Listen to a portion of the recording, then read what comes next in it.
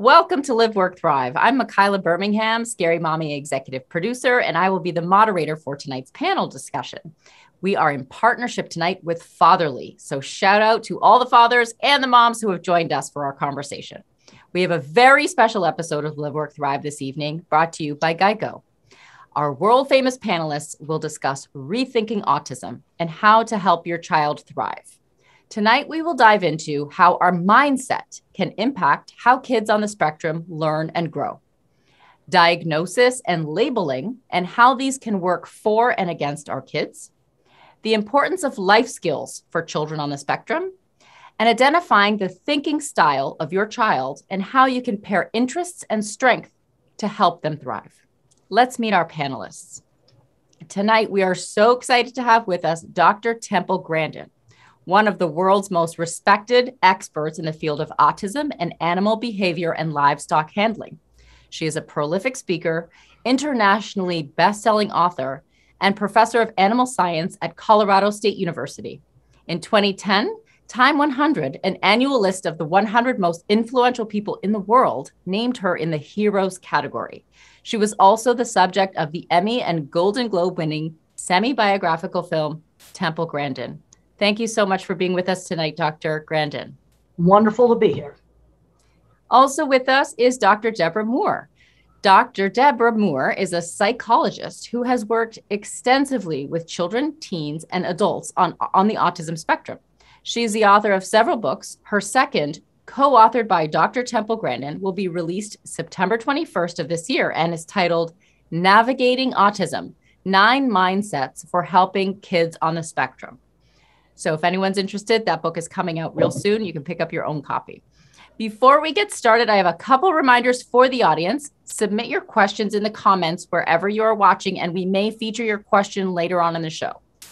And also, don't forget to join our mailing list so you don't miss out on any of our upcoming virtual events. Visit scarymommy.com/liveworkthrive to sign up and stay in touch. Let's get into tonight's topic. So Dr. Grandin, can you tell us a little bit about your childhood and when you were first diagnosed as being on the autism spectrum? Well, I was born in 1947, so doctors didn't know very much about autism. When I was 2.5 years old, I had no speech and all the symptoms of classic autism. And mother took me into a neurologist. And the neurologist didn't know what autism was, so I was diagnosed as brain damaged, but she made sure I did not have epilepsy, and I was not deaf. You've got a child that's not talking. First thing you've got to do is rule out deafness. Absolutely. And then I went to a very good speech therapy school that 2 teachers taught out of their home. Did a lot of emphasis on turn taking. My speech teacher, when she talked to me, would slow down and enunciate hard consonant sounds. Like if she'd hold up a cup and she'd go, now say cup. And then she'd say cup, ba. And she'd go back and forth between saying it regular and saying it slow. Always gave me a chance to use my words, turn taking, all kinds of little games where I had to learn how to wait and take turns. That's a really important thing to teach kids with autism. And I was outside playing all the time. Of course, there was no electronics at this time to get addicted to. And then a little later on, I was about 5, then they put the autism label on it. But I had the classic symptoms, and other diagnoses have totally confirmed it. And so, Dr. Moore, how does the experience Temple had compare to today's methods of diagnosing children? Well, I think we're more aware today, but it still depends on where you live, what kind of community you're in, and what kind of resources there are. We've got a long way to go yet. So, when I was in graduate school, we were told we would never meet a child with autism, so we didn't really need to learn too much about it. Wow. That was the night. It turned out that the thing about autism is it's very variable. A child can look really bad at 2.5. I looked really terrible at 2.5.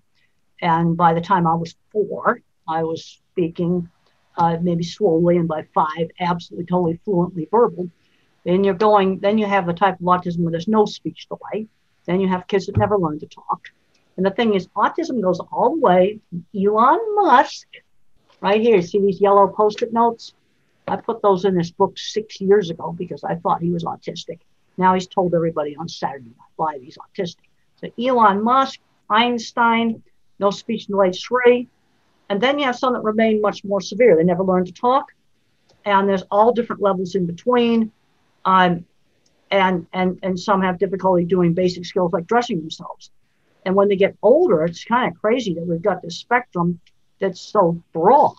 Because if you have something like ADHD or dyslexia, okay, dyslexia you can't read, ADHD you're distractible, that's much more, narrow. But that's the thing. A little bit of autism gives you this technology we're using right now. That's fantastic. Probably had to have some autism genetics that figure out how to create Zoom. So just to help level set our conversation a little bit, I want to focus on the term neurodiversity, because I think that's a great way to put things into perspective a little bit. We have a quick video that we're going to show now that explains this term, and then we'll come back and discuss it. Let's take a look. This is Jackie, Brian, and Nia.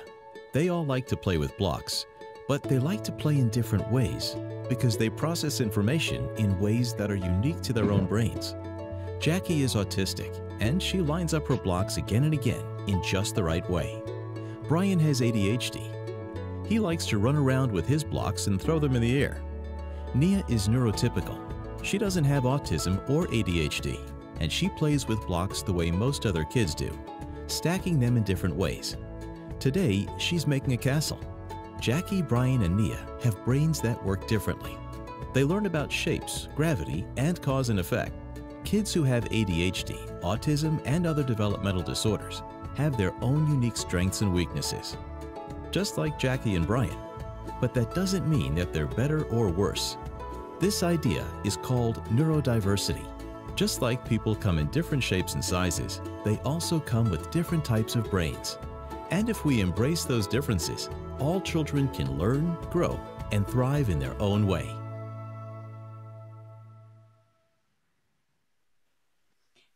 So I think that the big takeaway here is that there are many different types of minds out there, right? And they all have their strengths. Dr. Grandin, I think you said, and this really stuck with me, the world needs all types of minds. And while there are a lot of emphasis on STEM thinkers right now, this may be leaving behind some kids who think differently. Can you explain a little bit about why you think that? Well, yes, and I talked about that in one of my books, The Autistic Brain. I'm an extreme visual thinker. Scientists would call that object visualizer, because everything I think about is a picture, a photorealistic picture, like a PowerPoint slide or like little short videos. And another kind of mind is more mathematical mind. That's the visual spatial. They think in patterns. See, there's the math mind and then the art mind. And then a lot of people are mixtures in between. And then you have the verbal thinker who thinks completely in words. And when I was young, when I was in my 20s, I thought everybody thought in pictures, because when I started my first work on working with cattle, I noticed they would refuse to go through a chute if there was a coat hanging on the fence. Other people hadn't thought to look at what cattle were looking at. But to somebody who's a visual thinker, that was completely obvious to me. Science now supports that there's object visualizers, there is the visual spatial, more mathematical minds, and then the word verbal thinkers who think almost exclusively in words, and all mixtures in between. Now, these different kinds of minds have complementary skills. Let's look at something like Zoom. The visual thinker makes the interface, but the mathematician has to make it work. You see, you need to have both. Like right now, I'm working on another book on visual thinking and working with my super great co-author, Betsy. She's totally verbal. I write the first draft, and then she rearranges it in the most beautiful way. I just don't know how she does it, but I provide the source material. That's different minds working together. She knows how to organize in ways that I don't, but she wouldn't be able to do the same source material. On my building projects, I have found that the visual thinkers like me do the layout drawings. They'll lay out an entire factory. They'll have 20 patents for all kinds of clever mechanical equipment. And then the mathematicians have to do the boilers, the refrigeration, and make sure the wind load doesn't blow the roof off. You see, again, complementary skills. And I've seen that every construction project I've worked on, especially the ones where I spent a lot of time out on the construction site.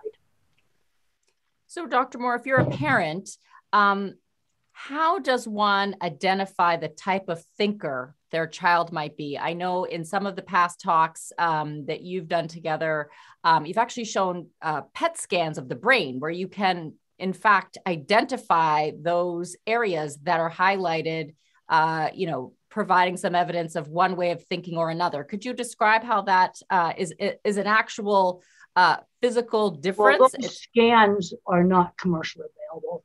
That was basically scientists playing around with the latest scanners. But let's just look at something that's simpler. When I got to be about 7 and 8 years old, my drawing ability became very obvious. And visual thinkers tend to draw. Visual thinkers like to build things. And mother always encouraged me to draw lots of different things. The mathematical thinkers are going to be good at math. And some of those kids need to be moved ahead in math. Also, music tends to go with math. So, let's make sure we have access to musical instruments and music lessons.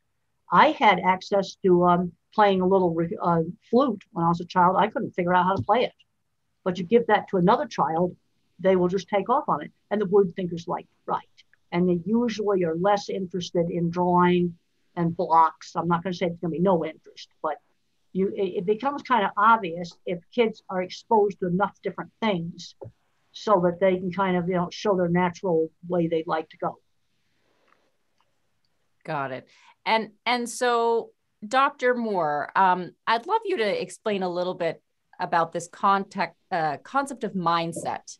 I know your book is really focused on several different mindsets, but how is this an important way to look at the autism spectrum?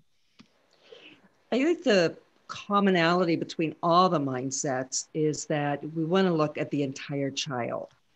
The label of autism is simply a part of that child. There's lots of other pieces of personality, of temperament. And if you forget that and you overemphasize the autism, well, number one, you often will overemphasize deficits, because that's kind of the definition. When you think of autism and you have the diagnostic criteria, they're not pointing out any of the strengths. They're only pointing out the challenges, but there are just as many strengths. So the mindsets keep coming back to that concept.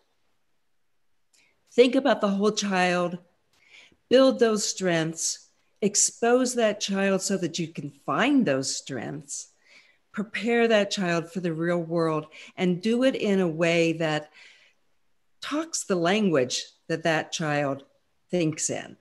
Well, I think we got to expose kids to lots of things. And I get asked all the time, what would I do if I could improve the schools?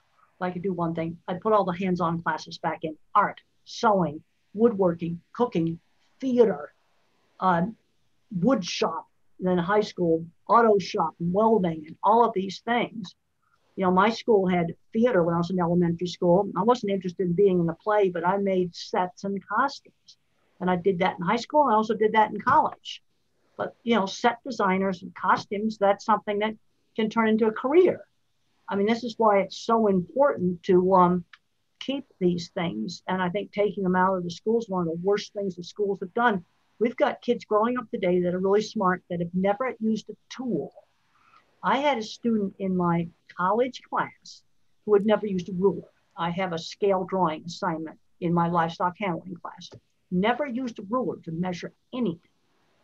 No, I think we're getting too many kids removed too far away from the world of real stuff. Wow. One of the things that Temple and I come back to also is the dangers of video gaming and the internet, because you're not going to be learning the tools and making things if you're sitting in front of a screen all the time. Well, and in the book on navigating autism, and another book that you did, The Loving Push, we reviewed the literature on how addictive video games are, and they've designed them to be more and more addictive. Now, what's interesting about Elon Musk is he was selling video games and making them. But the video games that he would have played, because I checked them out, they weren't very addictive. Also, the computer would break all the time and show you all this weird code. And then that gets kids into programming. But that's not happening today. I'm seeing some kids playing video games for 8 hours a day, and they're not becoming video game designers. We've got to limit it. And then I don't believe in banning it, but limit it to an hour a day.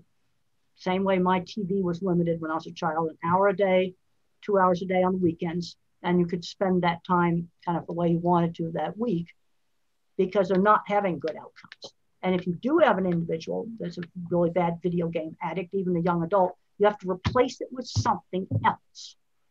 And the visual thinkers like me are some of the worst for getting addicted. And there's been some successful replacements with car mechanics. They found that was more interesting than the video games. And would you say the same is true for this potential to be addicted to just cell phones and social media? Well, it's the same thing. It's the same thing. All of that. Screens. Let's put it on one big category. Screens. Yeah, we need to limit a lot of that stuff. That's why I've done my book, The Outdoor Scientist. These are things I did outside in the 50s. It's really fun stuff. This is all my aviation experiments. When I did a book signing for this book for almost just over 3 years ago, 20 to 30% of the elementary school children in a really nice town right outside of Denver had never made a paper airplane in their life. Well, that night at that theater, they made them. And they were chucking them off the balcony and having a really great time. That's awesome. Yeah, my kids are two of the last holdouts. I refuse to give them a smartphone because I think it's a crime right now to see the kids, you walk into the school, they're all like this, instead of talking to each other, they got their faces down. Oh, no, we need to be, if there's anything, we got to be cutting way down on the screens. Agreed. How old are your kids? My kids are 11 and 13. And so this is 13-year-old, I'm sure, is clamoring for a smartphone. Oh yeah. Clamoring. You don't even know how much clamor. But well, the other thing, if you do get one, the way to, when it's charged like in your bedroom or something. So that. Yeah, we got her the most unsexy phone that they can make, which is just a phone with a black and white Kindle screen. It can make calls and send texts, and that's it. There's no apps. There's no fun and games. There's a calculator. That's it. It's boring, but it's, if there's an emergency, it works. Then you have that's a all phone. we need. Yeah, exactly. So yes, I'm glad. I'm gonna let them watch your film, Temple, and then I'm gonna say, see, she agrees with the crazy mom here. So this brings us to the Geico moment. We asked some members of the Scary Mommy community to respond from a quote from you, Dr. Grandin, where you said, "The most important thing people did for me was to expose me to new things." Yes. So in response to that quote, we have a question that was submitted by Lara C. And she has this to say about her 11-year-old son. "My son resists everything new that I try to expose him to. It's almost meltdown inducing. So I worry that the struggle will be more stressful than the reward I'm hoping he will gain. How do I decrease the meltdown probability and increase the desire for that reward?" One of the things is give a choice of the things to try. That's something that will help. The other thing is we got to watch out for sensory problems. I was really sensitive to loud noises like a school bell going off. And one of the best ways to maybe got me over that is when school is not in session, go down to the principal's office and let me just press the button. Because sometimes you can get a child over being afraid of a noise like that if they can initiate it. Same thing with the buzzer on the scoreboard in the gym, hair dryers, vacuum cleaners, any of those noisy things. When I was 5, I was terrified. Giant vacuum cleaner that Mr. Russell, the janitor, had. And what should have been done was to let me turn it on and watch the bag inflate, and it was not going to suck me up. But I need to learn a little more about this kid, what kind of activities they were. But Mother always gave me choices of activities. It's important to stretch these kids. You don't just force them into a super loud Walmart. Okay, if a child is having a meltdown at Walmart, let them have control. Take them there when it's not busy. And maybe when they do this hand signal, you'll take them out. Or if they're visually sensitive and they hate automatic doors, then take them over there when it's not busy and let them play with the doors where they control. That's one of the keys on helping desensitize some of the sensory problems, because they are real. And they'd be the one area where there's a lot more research that needs to be done on treatments for the sensory problems. That is a great tip for parents. And so, in discussing, some of these fears or sensitivities, we may see children who have repetitive movements or have hyper focus on certain things that neurotypical adults may find challenging in some situations. What advice would you have for parents in these moments when they're really struggling? Okay, sorry I interrupt. This is a problem That's we still have. I can't time when I'm supposed to be talking. No and problem. I interrupt. But I need more information. I used to do some repetitive behavior when I needed to calm down, and mother would give me a time and a place to do it, like after lunch in my room, or wind up the swing and spin around it, those sorts of things. And then there's some individuals that are nonverbal that can't actually control the movements. And there's some very, very good books, like here's a new one right here, just came out. This is a girl who types by herself. I've been buried under years of dust. And there's Tito Makapadahe, How Can I Talk If My Lips Don't Move? There's the Noki, Reason I Jump, and then the sequel. And Noki describes not being able to control his movements. So we got to figure out what's causing the repetitive movement. There's a tendency, and this is where you verbal thinkers, you overgeneralize. I have to ask enough questions until I can make a little video in my head of what the kid's actually doing. Then I can start to troubleshoot it. Is there a sensory issue? What exactly is going on here? Okay, maybe Deborah, you might want to have something to say.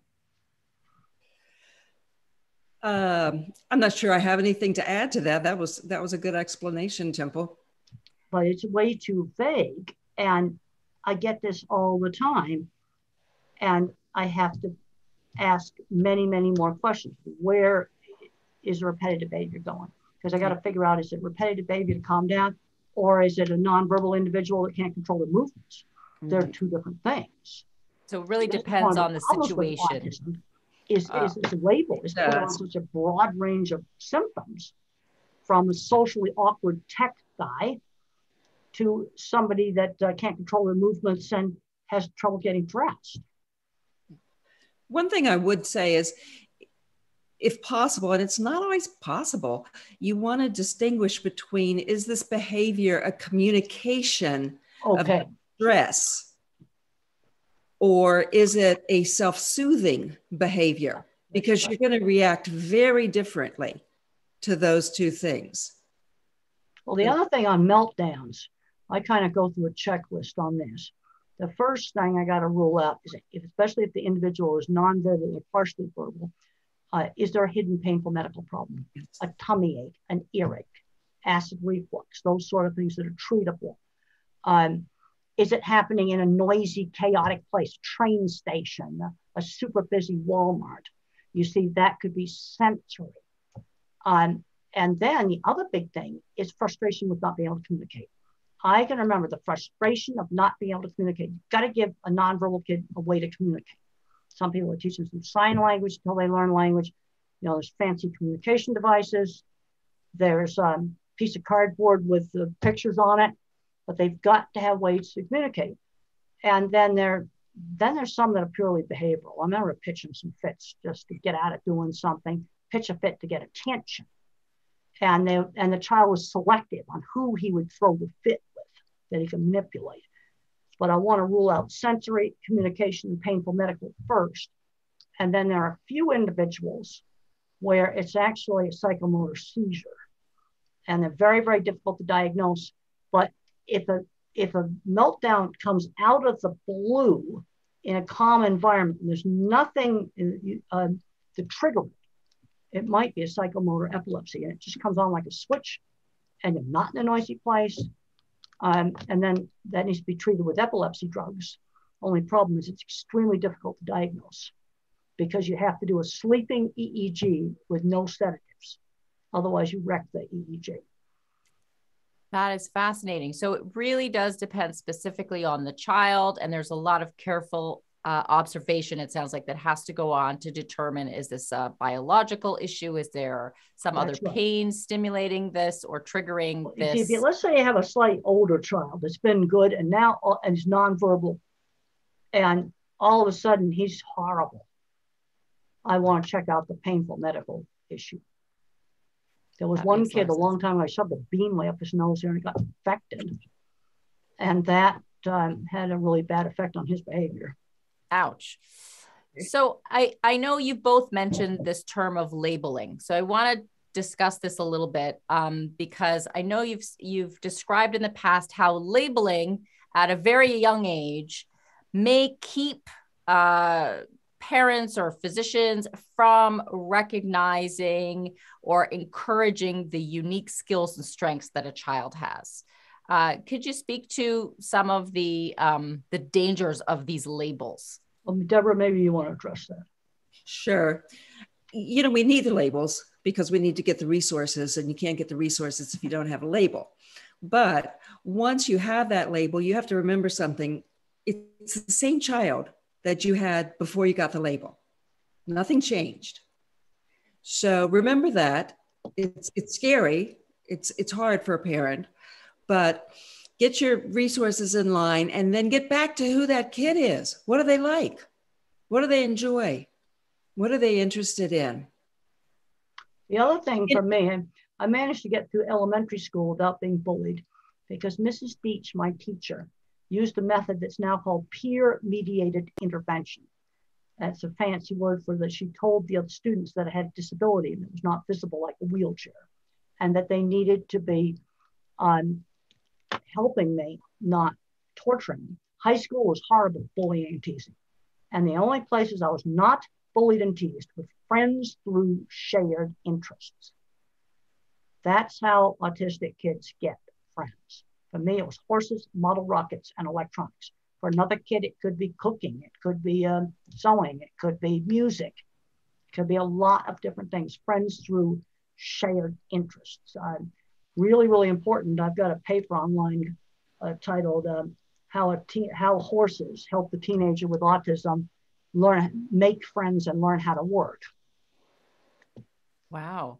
And so I imagine there would be some situations where this label could actually be a relief to explain some of the past struggles that they may have had, if that be in relationships or making friends or other parts of their life. Is that something you've seen? That's especially true of adults. You know, adult men, they're the fully verbal end of the spectrum. They've gotten out and they got a job and stuff, but their relationships are going bad. That's where the label does give a sense of relief, because now they know why they're socially awkward. But what I'm concerned about is I'm seeing too many kids where they're not learning basic skills, not learning shopping, things I learned when I was 7. And I just went to our county fair last week, and it made me think about how my mother gave me 50 cents a week for allowance. And my sister and I would save for an entire month if we could blow it on rides and games at the county fair. And we were very young kids. And that taught really important skills. I could get 5 comics with 50 cents, but if I wanted a 69-cent airplane, I had to save. And kids are not learning that. And they're not learning things like ordering food in restaurants. And the other big thing is working skills. That needs to start with chores with little kids. And I have granddads that come up to me all the time. And the granddads tell me that they discovered they were autistic when the grandkids or their children got diagnosed. Granddad has a decent job. And he had a paper route at age 11. We're going to have to replace that with other things. Church volunteer jobs, volunteering at the farmer's market, instant, they're legal. They need to be getting real jobs. And we've got to be careful about the multitasking. Don't put them on a crazy takeout window. That's not going to work. You see, academic skills and work skills are totally different skills. And to have a good transition from teenagerhood to adulthood, Well, on the fully verbal end of the spectrum, they need to hold down 2 jobs before they graduate from high school, preferably 2 different jobs. I had a lot of work experience. My mother got me out to my aunt's ranch. I was painting signs and selling them.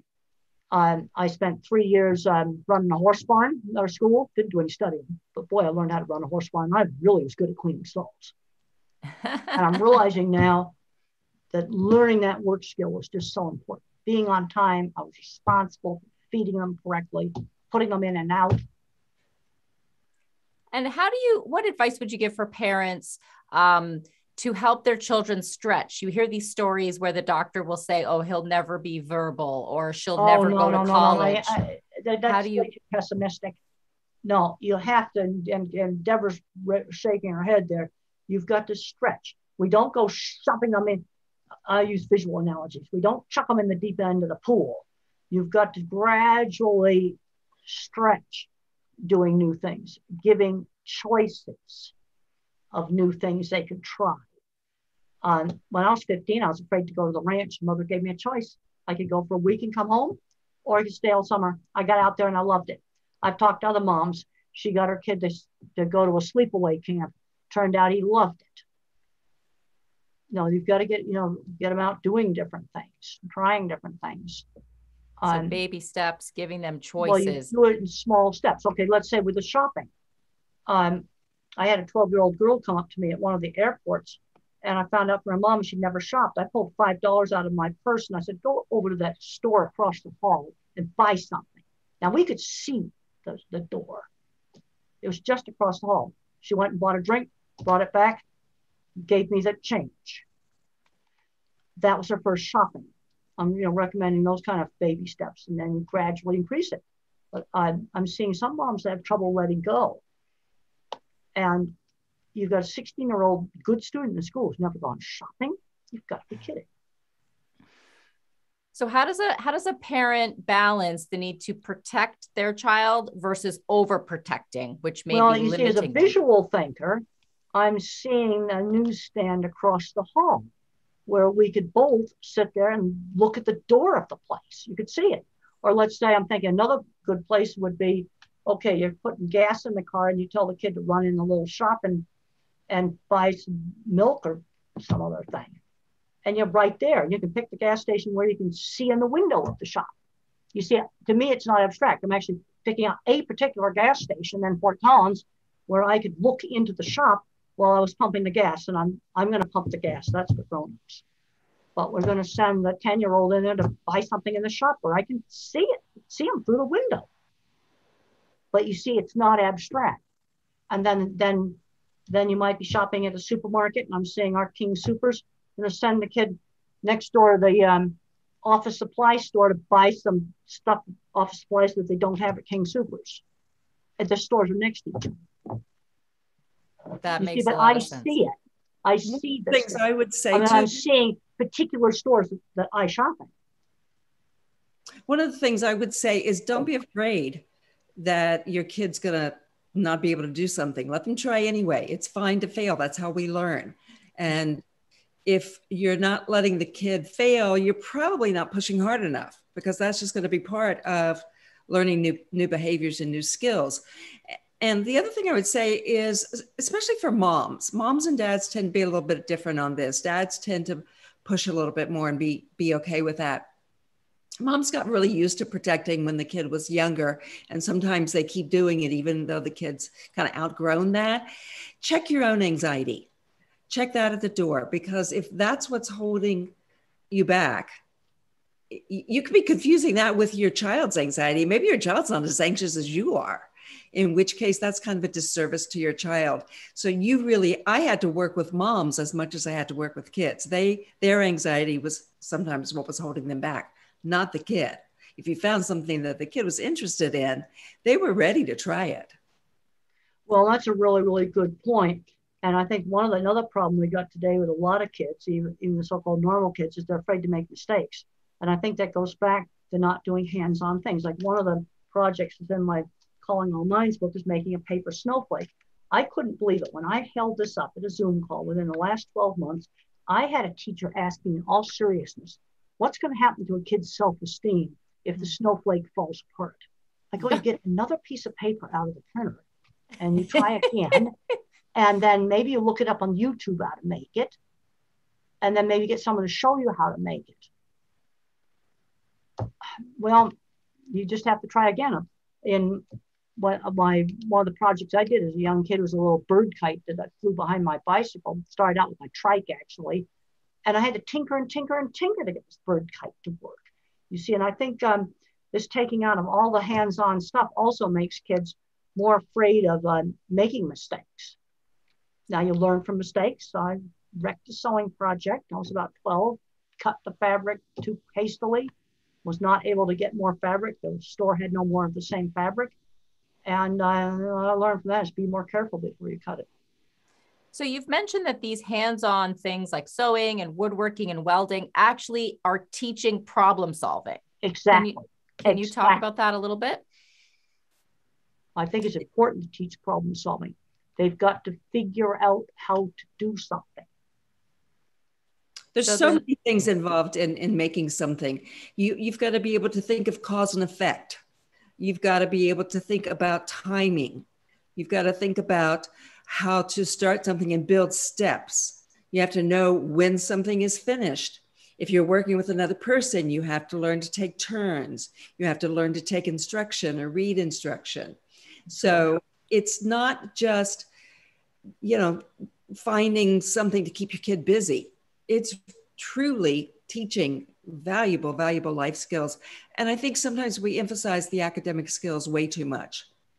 There's no reason for a kid to learn, for instance, algebra if they're not going to use algebra. And a lot of kids on the spectrum, that's this is one of the things I'm concerned about with the visual thinkers like me, the object visualizers. I can't do algebra. Never have passed an algebra class.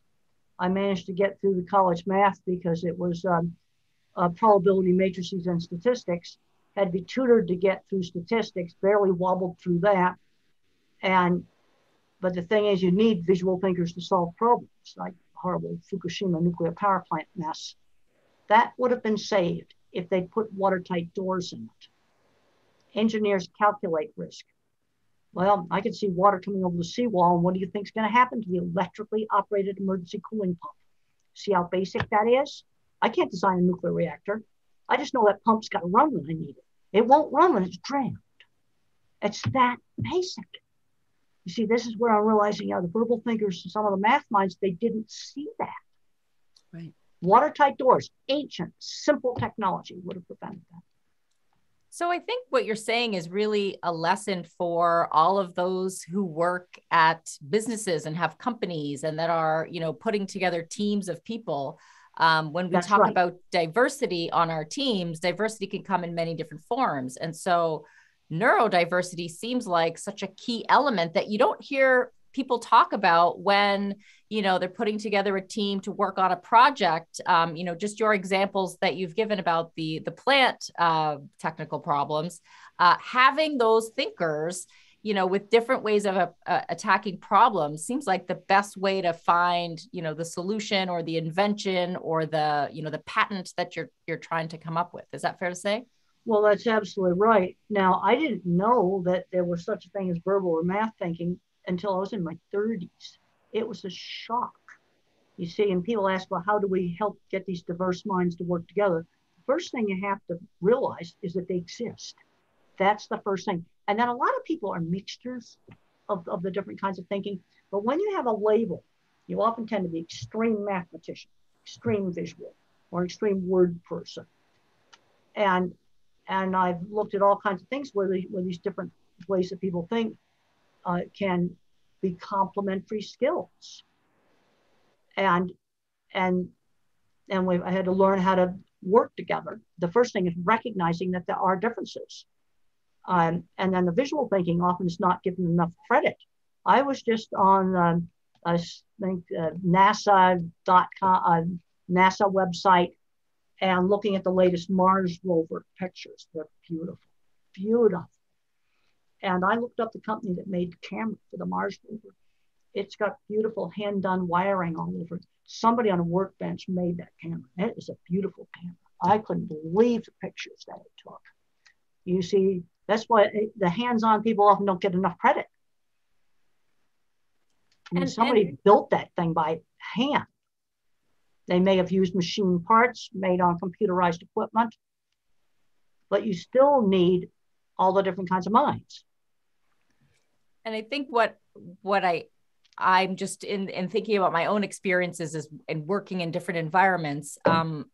Perhaps we need to be a little more welcoming or aware of the different ways that our colleagues or our partners or our friends, or, you know, for kids at school, a little more awareness about how these differences might present themselves. So would you have any advice? I know you mentioned peer-to-peer resolution of problems. What is some advice for parents who have maybe a neurotypical child when they're in an interaction with a child that may be on the spectrum? How can that child help support the other? Well, in the 50s, they used a method of parenting that I've named teachable moments. And I think that's another reason why the grandfathers managed to get decent jobs and keep them. We'd sit down at the dining room table, and when I made a mistake, like sticking my fingers in the mashed potatoes or pick up meat in my hand or something like that, Mother didn't scream no. She'd say, use the fork. She'd give the instruction. And if I went over to the next door neighbor's kid's house for lunch, the next door neighbor mom would give the instruction. In the 50s, grown-ups corrected little kids, and they didn't scream at them. They'd tell you what you should do. One specific example at a time. You see, it's not a vague generality. One specific example at a time of teaching manners. And the same thing in the workplace. A boss needs to, you know, pull an autistic person aside and say, no, you can't tell John that he's stupid. That you're going to have to apologize for that. Also, in the workplace, you need very specific to know exactly what they're supposed to do in the job. You know, it has to be clear. Don't just say straighten up the store. You need to tell them, well, you've got to make sure that all the shampoos, the price of the shampoo that's on the scanner matches the label that's on the front of the shelf. You see that being an example of a specific instruction. That makes a lot of sense. So, Dr. Grandin, in your book, you discuss strengths versus interests and how these can be combined to help a child learn and grow. Can you tell us about how this works? That's super important because people mix up strengths versus interests. A strength would be being an object visualizer, visual thinking, art, being good at art, building things, being good at mechanical things, good at mathematics. That's a strength. Good at music, good at writing. That's a strength. Now, an interest would be something like cars or dogs or, you know, the Mars rover. Those would be examples of interests. And when I was a little kid, I would draw the same horse head over and over again. And Mother encouraged me to draw many different things. What you want to do is broaden. Let's draw the entire horse. Let's draw the saddle. You know, you want to broaden it. We could read about some of the people that worked on the Mars rover. You broaden that interest so it's less fixated. But that's the difference between an interest and a strength. Got it. That is very helpful. And so when we're thinking about interventions for our child, sometimes as parents, we want to spring into action. We want to, you know, help them in any way possible. Can you speak to us about some of the traditional ways that parents can seek out resources for their child versus some of the non-traditional ways that may be very low cost and may if you've got a 2-year-old that's not talking, the worst thing you can do is nothing. There's a lot of differences in the US and other places in the world on how many services are available. And so the first thing I want to do with a 2-year-old that's not talking is I want to make sure they're not deaf. You might just have to do something simple things like clap your hands behind their head and make a noise behind their head and see if they turn their head. You rule that out, or you rule out something wrong with the throat. You rule that out.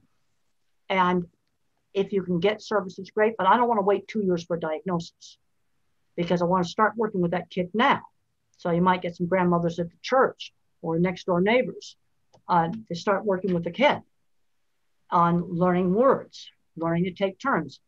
And I've observed that some teachers have a natural ability to work with these kids. They know just how hard to push and they get progress. And other teachers, they'll push them too hard and they'll end up going into sensory overload and meltdowns. But you've got to work with them. And other things, we need to look at our resources in the neighborhood. Another thing that was done with me to teach social skills that was done in our neighborhood was when I was about 7 or 8, my sister and we had to put our good clothes on. Parents had a party, we greeted the guests and we served the snacks. And the guests would also correct the kids. You see, this is something the neighborhood did. That also helped teach social skills. Maybe with older kids, we seek out a retiree. They can teach an art class, teach some auto shop. There's more, even in low-income neighborhoods, there's more resources there than you would think. You know, I walk by little shops and I'm going, that might be a great place to put a 12-year-old, you know, to learn a few skills. But you see, it's not abstract to me. As a visual thinker, I start seeing specific examples. I remember going through, I was down in Chile and we were driving and I was picking all these little shops and I was picking out the ones I thought might be good. I don't want anything dangerous, but places where the child could just start learning some work skills. We've just got to look at what's available there in the neighborhood. And there's more available than what a lot of parents think. When I start to question them, and I start knowing, who do you know that owns a store? Who do you know that likes to garden? Maybe you can get your kid helping out with the garden. That is great. And so I'm going to start now with a few questions that are coming in from our live audience who's watching. And on this topic of activities for kids, one parent is asking, what activities would you suggest the kids do to practice social skills safely during this pandemic? Well, turn-taking skills is one of the things. And what some of our families did is they formed quarantine groups where they interacted with, you know, maybe 2 or 3 other families where everybody was being really careful. We've got to get social interaction. Fortunately, during COVID here, our little nursery school that we've got right next to where I live stayed open most of the time. Made me so happy to see 3-year-olds out there riding their trikes and interacting with other 3-year-olds. That's what 3-year-olds are I've got to be doing. We take sensible precautions. I read the research on COVID. It's mostly airborne. And so outdoor is a whole lot safer. Masks reduce spread. Yep. There are a lot of research now on upping ventilation rates in buildings and things like that because it's airborne is the main mode of transmission. That's latest information from top science magazines like Science and Nature. Okay, so next question here is, when a child is falling behind milestones, what is the best way to advocate for early intervention? Well, okay, when I say milestones, I'm considered walking, things like that. Well, Yes. You're going to have to rule out, you know, physical causes, something that might be treatable. But you need to do something about it. Or the child's not talking. I don't want to, you have a 2-year-old's not talking. We don't want to wait 2 years to do nothing. No, you got to do something about it. And I would encourage moms who take their kid to the doctor. And if the doctor says, oh, Johnny's not talking, but you know, he's a boy. Sometimes boys don't talk, and let's wait and see. If mom feels like in her gut, no, this isn't right, I've learned to trust moms. And I've had too many clients who were told, just wait, and they just wasted a year. And that you can't get that year back. So my advice to moms is trust your gut. You've got to be your kid's advocate. It's hard and it's tiring, but you can't rely on the professionals all the time. No, that's really good. And also people call me, I say, get involved with your local support group and talk to other parents. I think that's a really important thing to do. Here's another question from a mom who's doing just this. My son is on the spectrum. He is also ADD, ADHD, dyslexic, and has dysgraphia. I hope I'm saying that right. I wouldn't change him for the world. I am actually going back to school to be a special education teacher. What are some things you would recommend for me to make sure I don't fail a kid? Well, let's not let them get addicted to video games. Also, there's a lot of crossover between ADHD and autism. It crosses over about 20 or 30% of the genetics, brain scan data, the way the kids behave. Let's get him involved in doing a lot of things, develop his strengths. Big believer in that. Mother worked hard, develop my ability in art, and I use that in my work in designing livestock facilities. Great.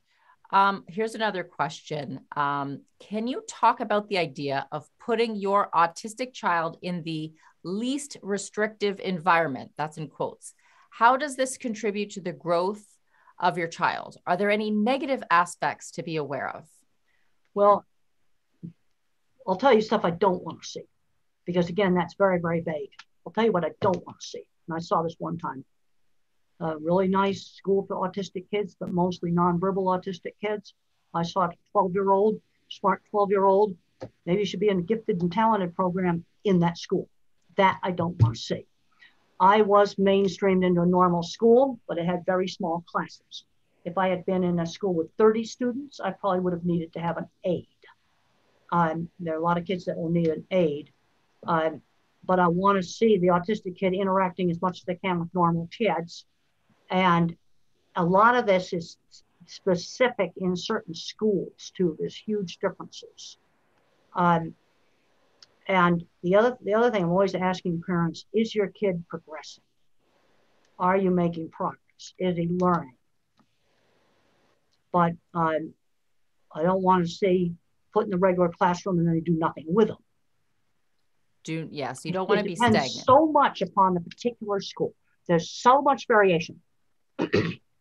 Not so much public versus private, but there's an engineering term called site specific, which simply means this school might be really great and this one over here is terrible. Or it might be the particular principal, the particular teachers, particular people involved. And I think it's really good to have an individual educational plan, but you can go crazy. It doesn't have to be 30 pages long. Mother got together with a small school, and if I had a bad day, the teacher would call and she'd come and pick me up. And mother and the school worked together as a team. Also, the rules were the same at home and school. If I had a tantrum, the rule was no television that night, period. Very calmly, consistently applied. And always working on things to develop strengths.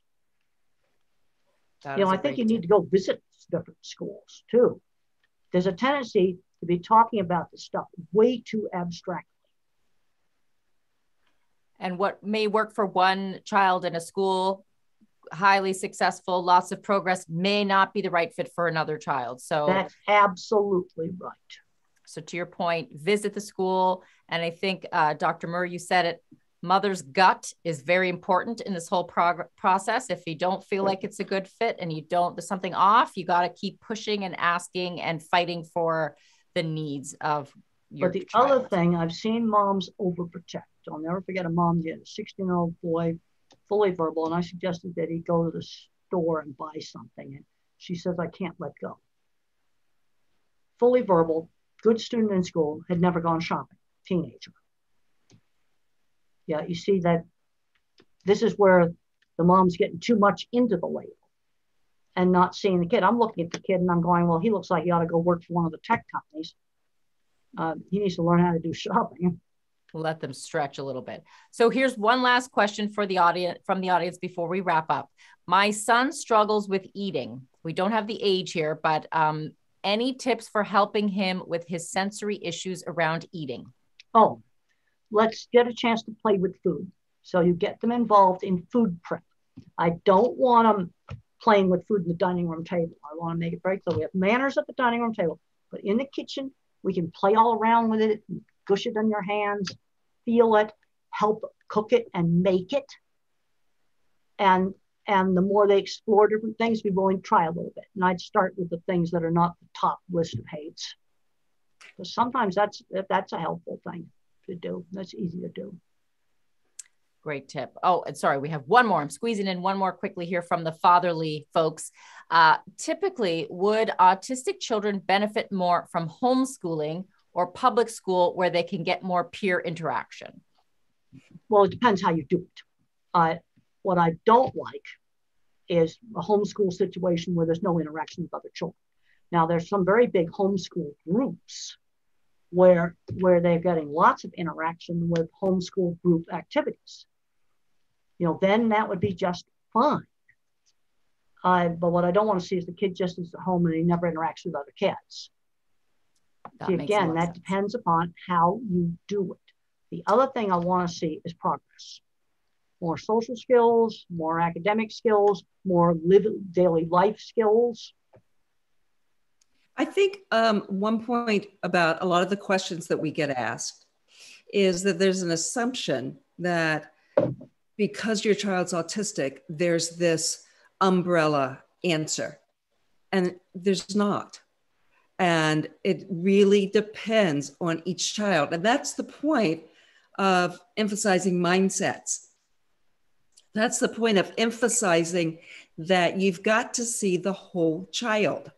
And again, what's right for one child may be totally wrong for another child. It doesn't matter that they both got the exact same diagnosis. They could have the same 5 diagnoses, the same level of functioning, and still have very different needs. The same child, one child can have very different needs when they're 5 versus when they're 5.5 or 6. Things change developmentally, environments change. So I know we all want nice answers, but you've really got to know your child. You've really got to get down to very specifics. And that applies to clinicians, to teachers, and to parents. And to stop comparing your child to other kids across the board is never going to be a good thing, right? Well, thank you so much. We are almost out of time, but I want to let everyone know that our next live event will be on September 8th, and it is about back to school, back to COVID. We will be talking about what we know now on vaccines and variants. This is top of every parent's mind right now with kids as we return to school. So register now at scarymommy.com/live.work.thrive.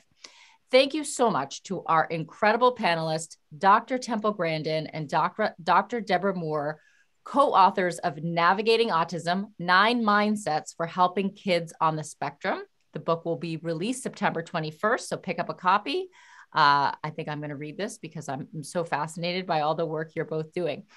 Have a great night, Scary Mommies, and all the fatherly folks out there who've tuned in. Here's to rethinking autism and embracing its positives as we work to help our children on the spectrum live, work, and thrive. Good night, everyone. Yeah.